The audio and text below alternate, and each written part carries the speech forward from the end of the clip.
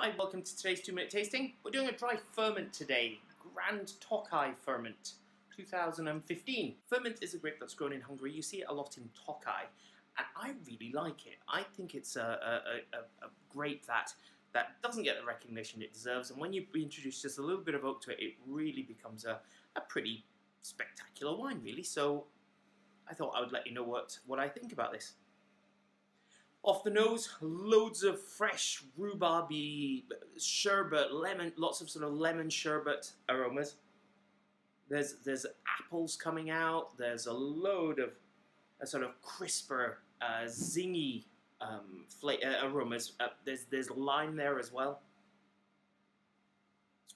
but no oak. That's the thing. You're not actually smelling any oak to this wine at all. However, when you drink it,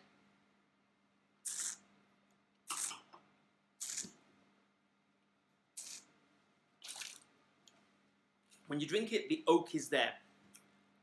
Really subtly. It's not vanilla or butter or anything like that. What you've got is a sort of ginger and a cedar and a woody character to it. It's more given oxidization to the wine than it has any flavor. And because of that, you've got it's not just all about freshness. It's got some structure to it, some core to it that it makes it a substantial wine. I'm just going to give it another quick taste.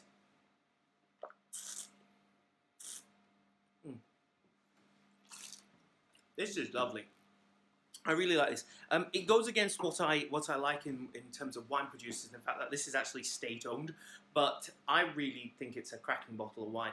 If you haven't tried a ferment before, do give this a shot. It's cracking, and have something new this weekend. I hope you have a lovely day, and I'll see you again soon.